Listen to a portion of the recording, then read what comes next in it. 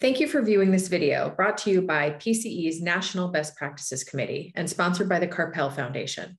The following presentation by former county prosecuting attorney Dan Satterberg explores the role of the modern prosecutor. The paradox of public safety is that the communities most impacted by crime are those that trust us the least. And when I say us, it usually starts with the cops, but it's certainly the prosecutor has to carry a lot of that baggage also of a lack of trust. So doing things on purpose to build trust is a smart strategy to get to a level of community justice where you can share power and do things together. Now, the five things that I always talk about with new prosecutors, first I tell them they're way more powerful than they know. Number one, you've got prosecutorial discretion. You can decide how to spend your scarce resources and what your priorities are and what they are not. And you also have the power to convene. When you invite people to your office, even people who you don't think like you, if you invite them to your office for a meeting, they'll show up. They'll show up, and so that's a powerful thing. And you're also closer to the money, to the government money than they are, and you may be able to help advance funding for some of these programs as well. So you're more powerful than you think, even though you may not have a 100% approval rating in every neighborhood in your jurisdiction. So the five things that I always talk about are to help reduce the footprint of the criminal justice system and help build community trust. This starts with diverting and deflecting cases away from the system. Now, diverting means a case comes to you from the police, it's legally sufficient, but rather than filing it, you send that individual to a community nonprofit for them to work with both the victim who's been harmed and with the person who's caused the harm. It took us a very long time in King County to get that up and running, but we now have two really good diversion programs, and Dan Clark will be your resource for the adult one, which is focused really on people facing their first felony, nonviolent cases, because we know what happens if after the first felony that the second and the third one come pretty quickly. And I've always believed that the community nonprofits that care about working with individuals have many more persuasive skills than the court, than the prosecutor, than anybody else. And so yeah, it's a matter of finding funding for them.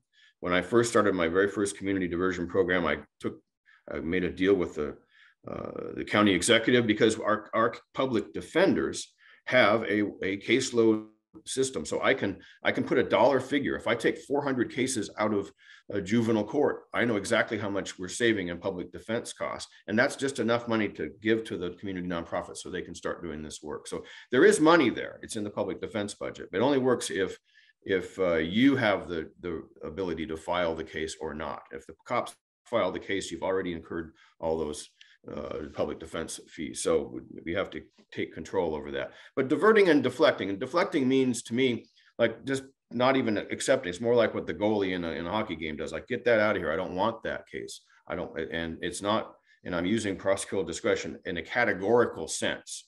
So for instance, many years ago, I made the decision not to file driving while license suspended in the third-degree cases here. That's what happens if you don't pay your speeding ticket, which is a civil infraction. And then you get suspended, and then you get stopped, and all of a sudden now it's a gross misdemeanor, and warrants are issued, and people are arrested, and they spend the weekend in jail on a warrant just long enough to lose everything that they had, all with the misguided notion that somehow this is going to get them back to being licensed and insured, which doesn't happen. So just that was 4,000 cases a year that was in my misdemeanor system. And those 4,000 cases took a tremendous amount of resources. And when you figure out the finances, you can go to your county council like I did. And I said, if I don't file these cases, I'm going to save you $3 million a year. That's probably a close number, but since that was my number, they had to disprove it. So I was able to use that in lieu of taking cuts back in 2007, 2008 in the Great Recession. They wanted to come after me for cuts. I said, well, rather than take $3 million out of my budget, what if I just don't do these cases anymore and we capture those savings and you can apply them somewhere else? So be clever with the way that you can fund these things. End of the day, I don't know what the best policy is to make sure people drive with licenses and insurance, but I know what the most harmful way to do it is, and that's to criminalize. Often they didn't even know that they had been suspended, and they didn't know until they got pulled over that they were now going to face really, for some people, years and years of constant travel through the court system, because you still got to drive your car and you're going to get pulled over. And now every time you get pulled over, you're going to get arrested. So look at some of these policies that your legislature have created and say, ask yourself, is that really the best use of our resources? And are we doing harm? Are we doing more harm than good through these things? So that's number one: divert, deflect, shrink your caseload to the things that you do the best. The second is to work to build public health responses to behavioral health problems. And we did that with the LEAD program here 12, 13 years ago, where we were able to find the money to find caseworkers, case managers, and treatment resources. And when police would arrest somebody for drugs, they would call a case manager. Within an hour, they'd show up and they'd be able to hand that person off for help. You know, that just makes so much more sense. And Gene's right. Even when we were in the middle of the drug war, although nobody called it that, we knew it was futile, and we knew that it was doing more harm than good. So you have to build the instead. Your community won't accept the fact that nothing is going to happen when somebody's arrested for drugs. So you have to build the instead, and you can do it. And there's templates for it. The third thing I think you need to do is just look at everything that happens once the case comes to your office until the time that you've sentenced that individual, and ensure that there is fairness through the due process system from soup to nuts. That can include the way that you punish people as well. And there's a lot of different examples for that. And since Kristen plugged her book, I want to plug a book that I have a chapter in called Progressive Prosecution, written published by the New York University Law School. And in there's 50 pages that I wrote about this. So I'm trying to get through that. But there's a lot of things in there. But the reason that it's not the only thing that we think about, that's, traditionally people think, well, when things come to the courthouse, that's your job. Well, the truth is, if we don't look at reducing the number of cases that come to us, and also reducing the number of people who come back after we punish them, then we're never going to do anything about mass incarceration, never going to do anything about your prison population, because you'll continue to be fed more cases than you can handle. I do think it's really important for prosecutors to get involved in prison reform. I think it's important for you and your assistants, the most that you can do now. Hopefully we're out of the pandemic, but to go visit the prisons and sit in circle with men and women who are incarcerated and learn about what happens after the end of our litigation, so that you understand what that's like. And it's a good thing for you to be able to be with other people and ask and be asking and demanding that the Department of Corrections do a better job, because 98% of the people we send to prison are coming back. And whether they come back, somehow we've all accepted that it's okay that they have a terrible experience in prison and that they come back more dangerous. That's sort of what we've accepted now, but it doesn't have to be. And it can be something that is, well, it's not in your sandbox. For you to be in favor of prison reform is a good thing politically, and it helps build you trust with the community. Some of those partners who didn't trust you before, you might be able to link arms with them. And finally, the re-entry process is the fifth pillar of criminal justice reform.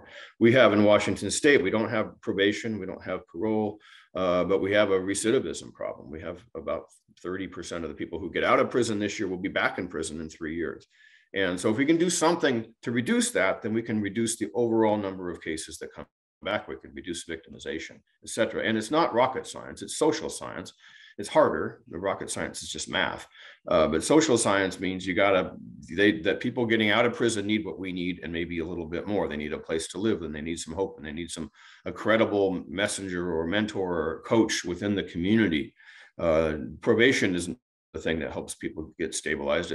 It's support from people who are like them, who have been through those experiences. So for the 6 years or so, I was the co-chair of our statewide reentry council. And the legislature created the Reentry Council because I first convened a group of people who were interested in talking about this and what we weren't doing and what we should be doing. And so again, it's where I met a whole bunch of people who didn't have a reason to trust me, but I was on their side, and it was a good thing to be talking about. So it's not in your sandbox, but it's good to play outside your sandbox. You make new friends that way. So all of those things are, I think, the future of the prosecutor is not just to sit in your office and process cases. You don't have to have community ties. I mean, the pay is the same either way, but if you want to be successful, and if you want to chip away at the paradox of public safety, where people most impacted by violent crime have the least amount of trust in us, then you have to do some things on purpose. You have to go out and make some new friends. You have to invite some people and talk about issues that may not be specifically due process issues in the courthouse, but are issues that matter a lot to people in the community. And your goal over time is to build trust, so that maybe when somebody is shot, that they will say who shot them, and maybe they'll even come to court and testify. I mean, those were huge things for a lot of people. They have no reason to trust you if you haven't done some things intentionally to build that trust. So I would encourage every prosecutor to have a portfolio in all 5 areas: divert and deflect cases, shrink your footprint, build public health responses for mental health cases and for drug addiction. Look at your own practice, make sure everything's fair. Look at the prison, go and visit prisons, learn about prisons and understand why they can be better. It's not a secret. I mean, Europe does it way better than we do. Ours are still places that are largely brutal places where people get out with greater trauma than when they entered. And finally, be interested in helping people when they get out, so that they have some stability in their lives. So those 5 things are something that you can have a different initiative in each one of those areas, meet a lot of new people, and really enhance the public safety and the reputation of your office by being willing to share your power and your problems with the people who you serve. And so how did you come to, I mean, I presume you were not thinking these thoughts when you started 37 years ago. No, we had almost no community programs. We had very few ties at all to the people that we served. And I saw, as we increased the prosecution for drug cases, it went from 400 cases a year to 4,000 cases a year in about 2 years. That the community felt like we were picking on them, and that the last thing you want to do is have anything to do with the prosecutor, because they don't care about your problems. And so it just, over time, it starts with a couple of good friendships, and these things move at the speed of trust. And so you have to do some things to share power and to take your foot off the gas and not go all the way out on some of these cases, and look for other opportunities, what I call building the instead of the court, let's send them here.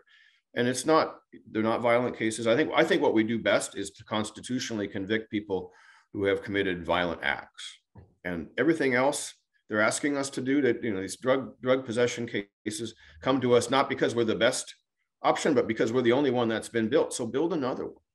And get back to doing what we do the best, and help people find money and convene meetings and stuff. So just reach out. You can sit in your office, but you'll miss all the fun, quite frankly. I mean, at the end of the day, at the end of a career, it's those community connections with unlikely supporters, and only people who didn't support, who now are people I call friends.